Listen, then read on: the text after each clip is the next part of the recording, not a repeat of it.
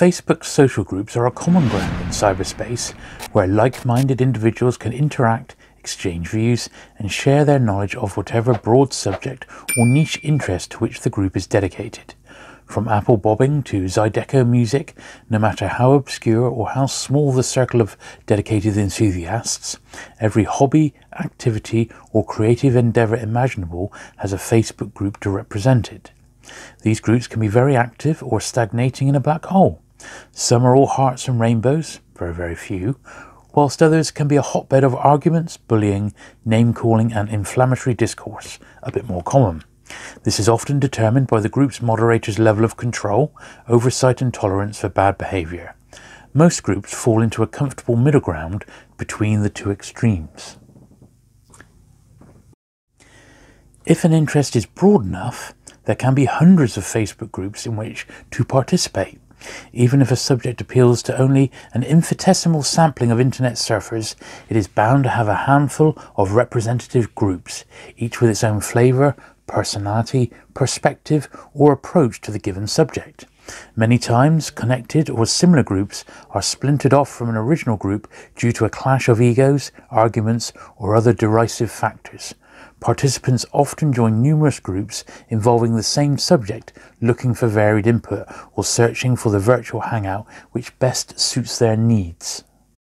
The Men's Adventure Paperback series of the 70s and 80s, now known as Men's Adventure Paperbacks of the 20th century, is a hangout for fans of old-school action fiction series such as The Executioner, The Destroyer, The Death Merchant, The Penetrator, and a horde of similar vigilante avengers, mercenaries, rogue cops, secret agents, and others who always have time between murders, mayhem, and gun porn to bed down a bevy of long-legged, buxom, often traitorous vixens and do it all in under 200 pages.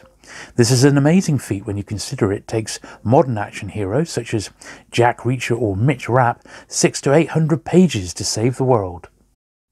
To the uninitiated, Men's Adventure Paperbacks would appear to be a micro-niche interest, even when compared to apple bobbing or Zydeco music. In reality, however, the Men's Adventure Paperback series group boasts close to 5,000 members. Around 100 members participate occasionally, while between 20 and 50 hardcore members participate weekly or daily. There are also a number of lurkers who sporadically pop up and voice an opinion, share photos of paperback finds, or ask a question.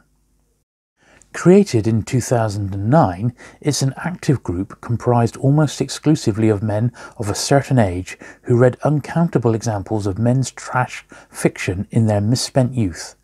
All are readers, many are writers, some even contributing to the series back in the day, and others who have become writers for whom these series were cherished inspirations.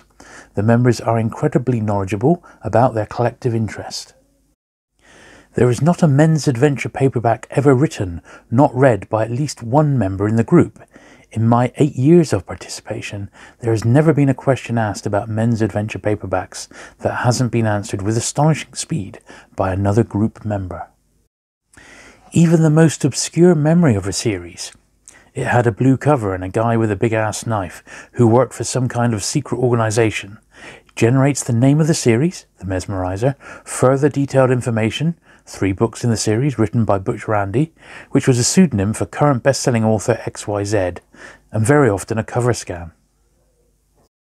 On top of everything else, members of the Men's Adventure Paperback series group are frankly the kindest, most polite and generous folks anywhere on social media. No drama. Ever. The few trolls who have popped up have been handled with the speed and efficiency of a champion whack-a-mole player. The group is a haven of sanity for many members who participate nowhere else on social media. Group activity is also not confined to Facebook and the internet. Many round-robin boxes have travelled around the country to land at the home of participating members. The member who starts the round-robin puts 20 Men's Adventure-related paperbacks into a box and mails it to the next member on the sign-up list. When the next participating member receives the box, they take out the books they want and replace them with an equal number of books from their own collection and send it on to the next participant. There are usually 10 to as many as 30 group members participating, so the box can take a while to make it back to the originating member. However, when it does, it is rare for there to be any of the original books inside. Summer usually involves a paperback swap. Participating members send a vintage men's adventure paperback to another participant, while another participant sends them a vintage men's adventure paperback. The swaps are shown on the group page with reviews of the received books. It's an activity that keeps the group's Facebook page alive with comments and interesting threads. Normally, during the winter holidays, members of the Men's Adventure Paperback group are obviously too macho to participate in a Secret Santa anonymous exchange of several vintage paperbacks. However, by switching the name to Vigilante Santa, an activity similar to Secret Santa, actually it's exactly the same, has proven to be a successful yearly event.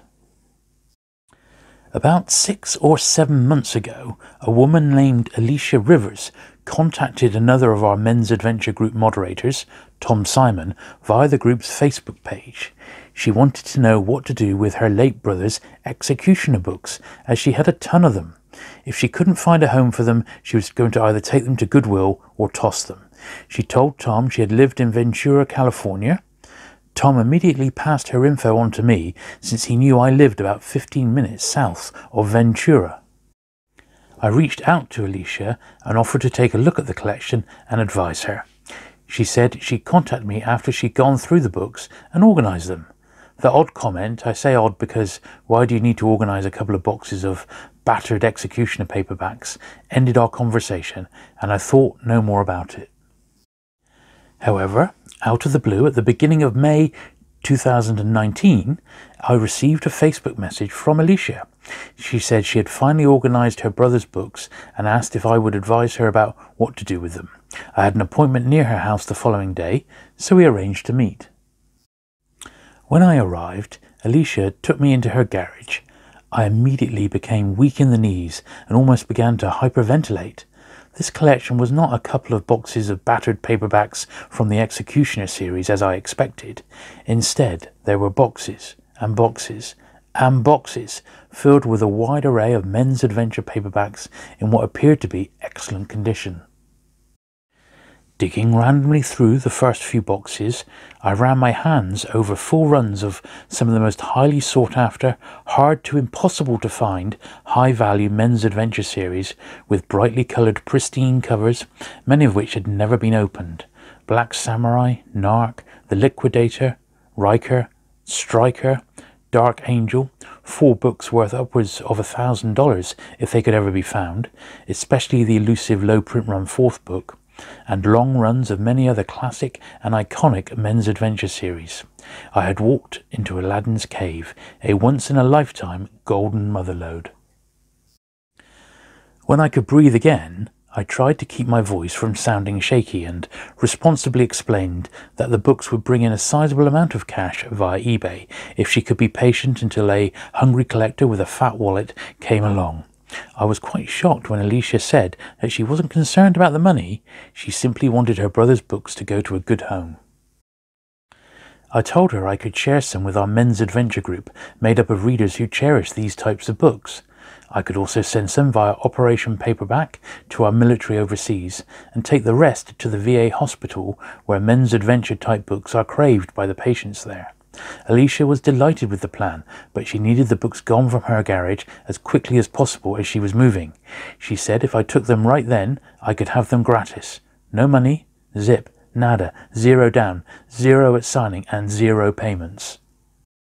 I started loading up the boxes, and they just kept coming. A full run of The Executioner and the Stony Man series up to 2010 in VG condition. A full run of the Destroyer series in unopened mint condition. Near full runs of The Penetrator, Richard Blade, The Butcher and The Death Merchant. Boxes with The Dark Angel, Crown, Honey West, the Drake series by Stephen Marlowe, a ton of Shel Scott books by Richard Prather, and partial odds and ends from a bunch of other series. She then asked me if I wanted the 3 boxes of westerns, with nearly full runs of Long Arm, Lone Star, and other western series. I damn near wept. But she wasn't done. Once I loaded the westerns, she told me her sister and mother had collected vintage sci-fi paperbacks, about double the number of her brother's men's adventure collection. She wondered if, after she had gone through them all, would I come back and take them, again for free. This would involve another trip and double the amount of boxes involved in the first pickup. By now I was beside myself with shock over the treasure trove. I asked Alicia about her brother and how he came to collect the books. She told me his name was Mike Carter. He lived in Cheyenne, Wyoming, where he and Alicia grew up. He was a big supporter of the military, having been in both the Army and the Air Force for different periods of time. Mike made a living driving a yellow cab taxi in Cheyenne and loved to read whenever he had a spare moment. His taxi always had a selection of men's adventure books scattered across the front passenger seat. Inside the front covers of his books, Mike would use his taxi stamp as an identifying book plate. Mike had a collector's personality, buying books in the different men's adventure series he was passionate about, even if he didn't have time to read them. They filled the shelves in his apartment. He never married and was happiest when surrounded by books. Unfortunately, Mike suffered from numerous health issues and passed away at the age of 58. Finding Mike's books was the kind of time capsule every bookhound dreams of stumbling into. It was the perfect storm of hard-to-find series in fantastic condition overall, and at the perfect price, free. Like Mike, I am passionate about the genre of books, and was thrilled to simply hold in my hands the many amazing gems in his collection. In reality, the monetary value of the collection in the grand scheme was relatively innocuous, but the intrinsic value to collectors was over the moon. The whole experience was a freakish windfall, which I felt the need to pay forward. I felt a responsibility to do for Mike's collection what I would like done with mine someday, having the books passed on to somebody who will understand the joy reading them brought me. There were books in the collection I hadn't seen in the wild in 30 or more years, paperbacks so scarce, especially in full runs in amazing condition, as to be virtually impossible to find on the collector's market. While it is true the collection would turn a decent profit in eBay auctions, I'm strictly a reader and a collector, not a dealer. I also felt the same way as Alicia. Dispensing of the collection was not about profit, nor was it about hoarding the books for myself. It was about honouring Mike Carter and his collection by giving access to the books to other like-minded enthusiasts. I felt this strange kinship to Mike Carter, and I was determined to find homes for the books with collectors who would appreciate and value them for what they are, as opposed to their market value. In the weeks after taking possession of Mike's collection, I dug through the books trying to determine how best to disperse them. There were books from both ends of the collecting spectrum. Many were not collectibles, but were still in great condition and still worth being read. Those books were donated through various charitable venues. Some were boxed and sending to our military overseas through Operation Paperback. Others were taken to the local VA hospital. 2 boxes of fantasy novels went to a women's shelter who were delighted to take them. A judicious selection was taken to the new, understocked high school library at a local juvenile detention centre. The great majority of the books, however, were photographed and posted to the Men's Adventure Paperback group on Facebook. The deal was first come, first serve, with resellers being blocked out. Whoever claimed the books first, in the beginning no more than 10 per person, could have them for the cost of postage. No matter what the intrinsic value was of a book, it was not sold, it was given. A gift from Mike Carter to another fan of the genre. Dispersing the books in this manner took almost 3 months and involved a lot of shipping and handling. It also involved many trips to the post office, where the desk clerks would shake their heads when they saw me come in with another tower of packages. In all, over 3,000 books were sent to collectors and readers in 38 different states and 3 different countries. Despite the time involved, I had a blast doing this. It's much more fun playing a men's adventure version of Santa Claus than trying to Scrooge a few books from eBay that are going to make no difference to me in the long run. Trying to handle the opportunity in an altruistic way has provided me with good feelings and memories for a long time.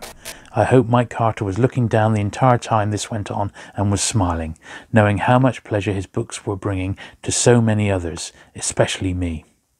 Thanks, Mike.